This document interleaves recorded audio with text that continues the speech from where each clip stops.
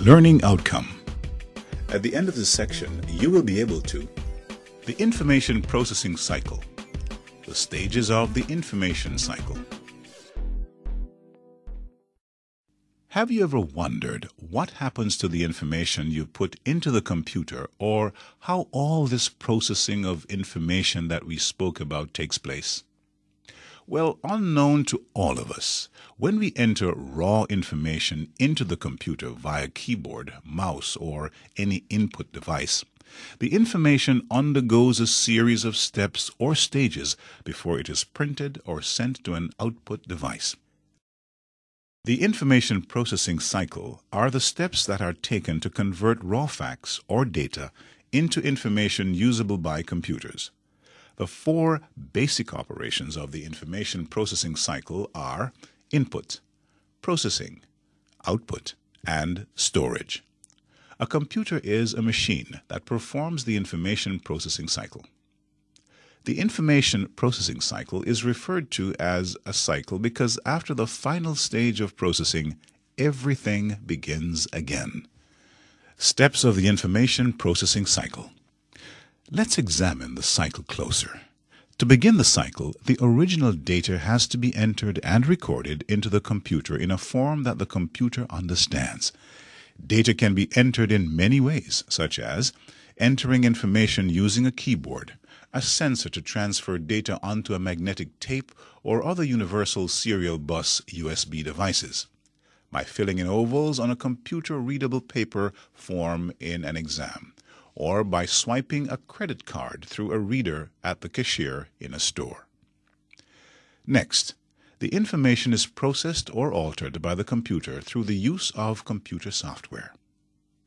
Then, the information is stored or saved on the computer or storage media so that the user can retrieve or transmit the data if necessary.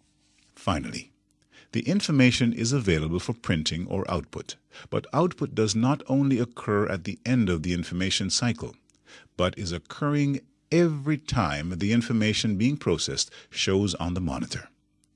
This storage can be both in the original data entry form and in carefully controlled computer data forms such as magnetic tape.